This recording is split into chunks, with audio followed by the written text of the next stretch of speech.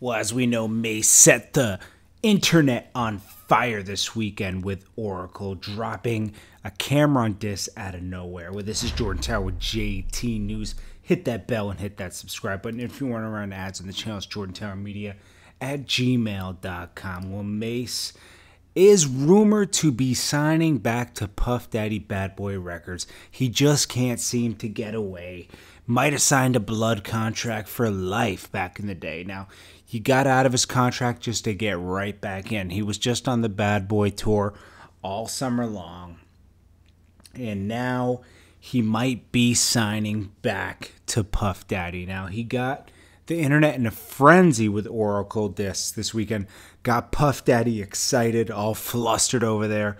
What's his name now? Loverboy or something. So he's excited about Mase maybe coming back to Bad Boy. Rumored is $5 million is on the table for Mase to come back and do another album because he was so impressed with the Oracle diss.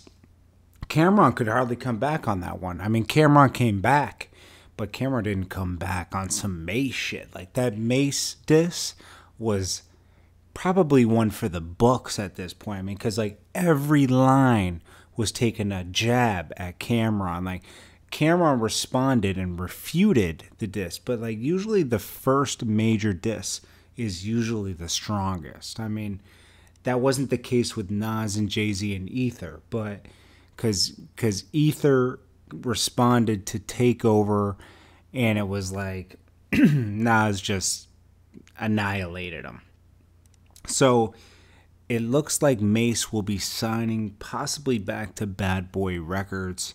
Puff Daddy had to have him back, and so it'll be what, French Montana and Mase over there at Bad Boy, distributed by Epic.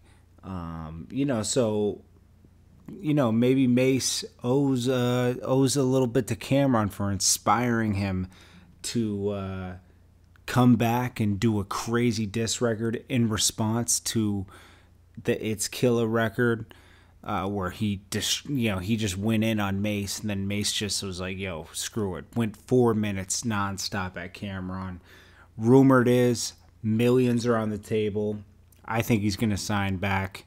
He probably needs the money because, he took such a break from rap. I don't know how much money he made from being a pastor, but hey, that rap money is good, man. There's a reason why that Bad Boy reunion tour went without a hitch. There was a lot of money on the table. Everybody made a lot of money. So, he probably got that taste for that money. Anyways, what do you guys think? Hit that bell, hit that subscribe button, and let's see what happens here. Hit that, if you want to run ads on the channel, it's jordantowermedia@gmail.com, and I'll check you guys on the next video.